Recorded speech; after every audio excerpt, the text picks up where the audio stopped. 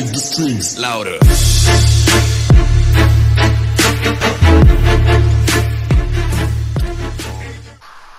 Yo, what's up guys? Ice Cream here. In this video, I am going to be showing you guys a Lowrider Duplication working after the gun running update. To do this, you will need a CEO garage with a mod shop.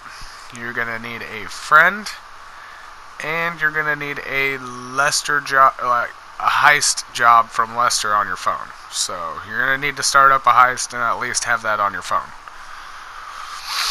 Now from there, it's basically the same setup as all the last ones I was posting.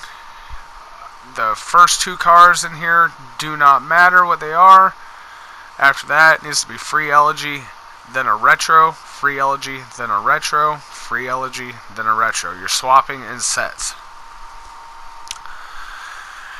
Now I have my friends standing behind the car in slot 2. So I'm going to pick up the car in slot 1.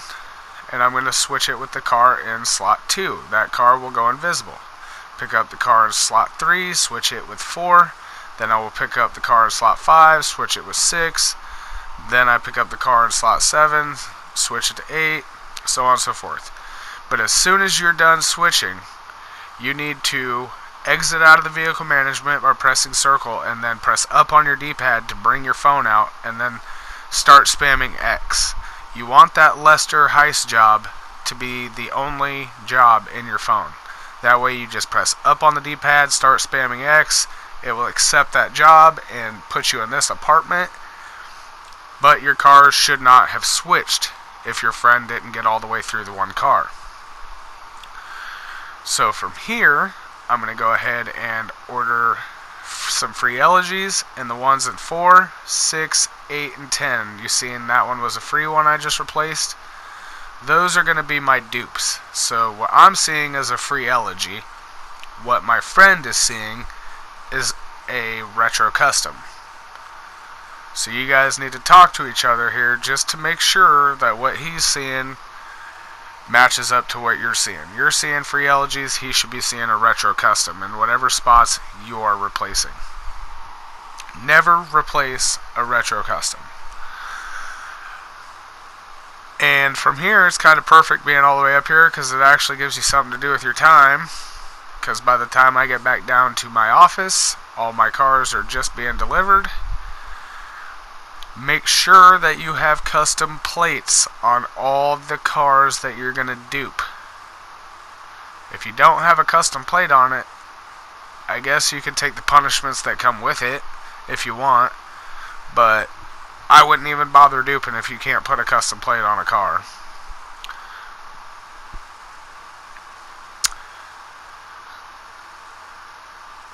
So yes, basically same setup as the last glitch I had. You're just using a different method to get out of the garage. You're using that Lester invite instead of being booted out. And actually, the night the update came out, I was working on another glitch, getting a video for another glitch, which just involved going to the elevator door and exiting. But they have also patched that method too. Your elevator options do not come up until the car is visible again, so.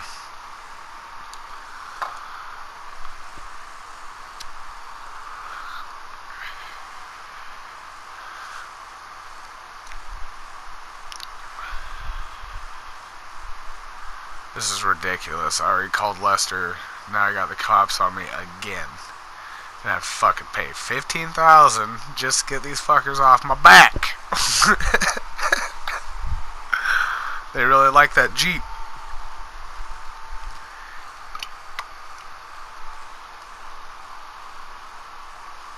So as you can see, my cars are just now being delivered anyway, so it's kind of perfect.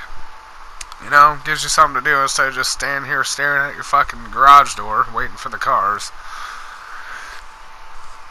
So once they are all delivered, you can go ahead and enter the garage that you duped in. Make sure you do not hit your office or anything like that to drag your friend out of this garage. Otherwise, they will switch back to elegies. So from here, the ones in 4, 6, 8, and 10, I will take each of them in and change the plate to another custom plate. You can also just change the color as long as it is already a custom plate. That will also work if you only want to get one plate. But that's basically it for this video, guys. I hope you enjoyed it. Drop a like, subscribe if you're new. If you have any questions, feel free to leave a comment. I will try to help you as best I can. And I hope you guys all have a good day, man. Peace!